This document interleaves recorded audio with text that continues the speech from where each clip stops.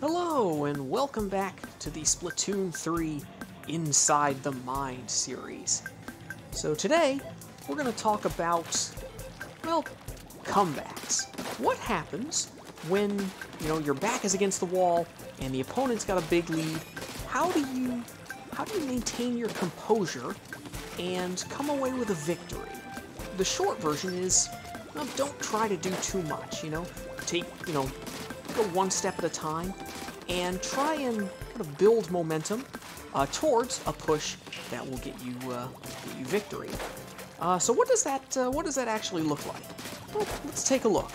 So, if you enjoy this sort of thing, be sure to subscribe to this channel for more fun and informative Nintendo content. Now, let's get right to the action. Alright, we are here on Undertow Spillway this time, playing some tower control. Now, take a look at this team. I can pause it right here, but do those folks look familiar? It turns out that this is the exact same team that we went up against in one of my previous videos on Brinewater Springs and just completely destroyed them. They're back for some revenge this time, and for a while, they're gonna get it.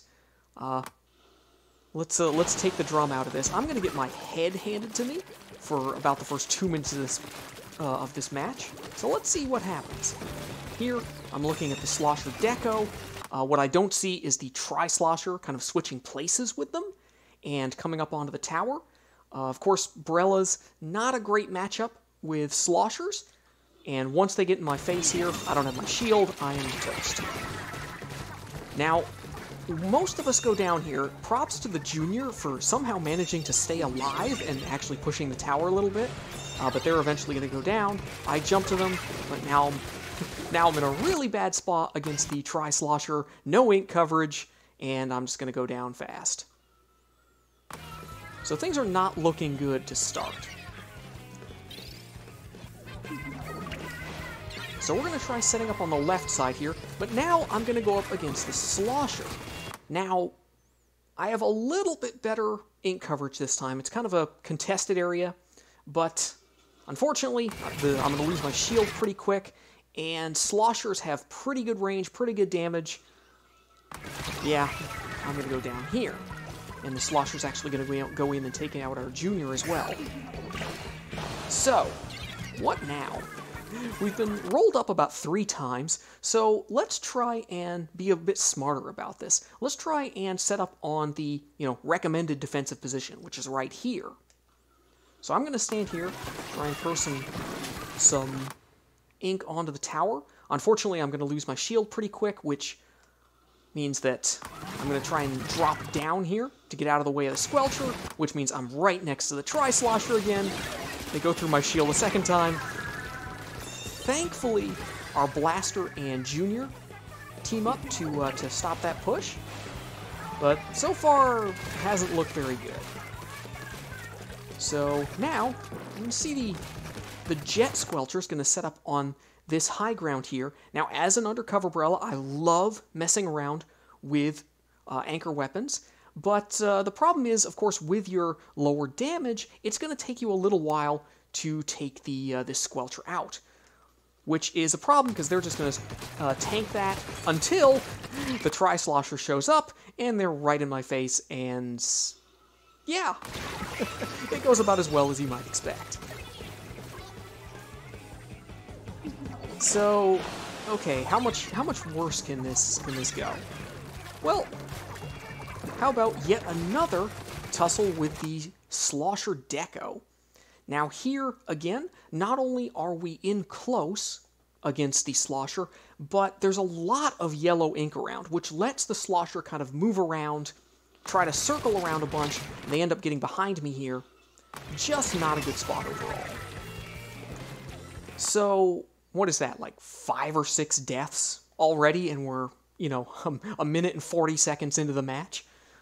Yeah, so at this point, the real key is to not get discouraged. Take a breath, realize that, you're not out of this yet, and you just really need one play. Start small, look for, kind of make a checklist in your head. Okay, first I'm going to try to do this. Then I'm going to try to do this. In this case, I'm going to try to take up a better defensive position, and then I'm going to try and go for a splat. As luck would have it, the Tri-Slosher comes up to try and take our ledge. We're not going to let that happen. We catch a break here. The crab is actually looking at our dualies, and we're going to take them out from behind. We're going to push the jet away. My teammates are going to deal with them. And now we've at least kind of cleaned things up a little bit. Now, okay, we're not under pressure at this point. Start thinking about, okay, what's our next move? Do we ride the tower? Do we play off the tower? Do we go after who we see? So what I'm going to do here is I'm going to let my teammates handle the tower. I'm going to try and play in front and see, if I can engage the enemy before they can get to our tower. So let's see what happens. So the Slosher Deco is going to be our first target. You can see them in the ink ahead of us. We're going to try and reef slide them. Now, this is not a terrible idea. You see, I actually, I don't get the angle kind of up onto the ramp, but by hiding behind this ledge, I do have a little bit more cover, deal with the end lag of the reef slider. So they're going to try to throw some ink over the ledge. They're not going to hit me.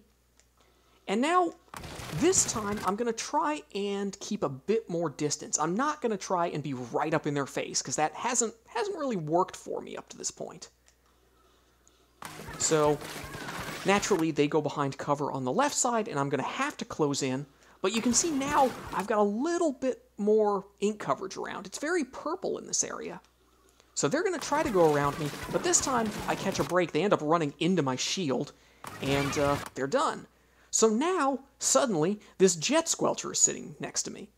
Hey, no problem. I love taking on anchor weapons. Jet Squelchers do not have great damage per shot, so I'm just gonna, say, come at me. The good news here, I tunnel a bit on the Jet Squelcher, but you can see the shots coming in from the left. The Splat Dualies kind of give themselves away here. So, I know at this point, okay, the Jet Squelcher can't do a whole lot with me. They're at a really bad angle. So, but I still want to deal with them. So, Splat Dualies, hey, nice knowing you, but I've got my Reef Slider. Ain't nobody got time to deal with you. So, get rid of you. Now, we can go back and deal with the Squelcher. This time, we land enough shots to knock them out. And, lo and behold, the Slosher arrives. Now, the difference is, they still have, they still have the Slosher, they still got that range, the damage, but they're in my house now. There's a lot of purple ink here. And what you'll notice is they really can't move. They're jumping around trying to hit me, and they'll actually take out my shield, but there's really nowhere for them to go. And eventually, I'm just going to knock them out. Now, all this time, my teammates are all kind of sitting over by the tower. They've been dealing with the Tri-Slosher kind of 3-on-1, and so they've had really no trouble moving the tower up to checkpoint 2. So next, I want to try and take over the enemy defensive ledge. You can see, it looks like the Tri, I believe, up there already. Now, I'm going to try, I've got my Reef Slider ready again. I'm going to just try and Reef Slide in, see if I can catch them off guard. I don't really. Most of them actually get out of the way before I explode. But I do manage to take the Jet Squelcher down again before the Slosher Deco gets me. Also, check this out. That's perhaps the first recorded, known recorded footage of an angle shooter kill. So, hey, I guess they have that going for them. But they're not going to do a whole lot on the tower. We're going to knock them out. And in fact, that's a wipeout. So from here, we're not going to do a whole lot. I'm going to challenge the Tri here on the tower. I'm going to go down because, that's what happens. But I'm going to do enough to help the Junior out to take them down. And from here, we can just move the tower and take the win. So, as bad as that game looked for almost 2 minutes, we were able to refocus, turn it around, and decide, okay, we have to do this and this and this, and find our way to victory. So we made a plan, and we executed, and we did not lose sight of our goal. So, I hope you found something here to help your gameplay out when you find yourself in a sticky situation in ranked battles in the future. Never give up. Trust your instincts, as Peppy Hare would say. You know, make sure, don't panic. Try and start small, and kind of build. You know, find some minor victories that you can build off of to gain some momentum, and perhaps roll all the way to victory. So, thank you all for watching, and I hope to see you again in a future video. So long!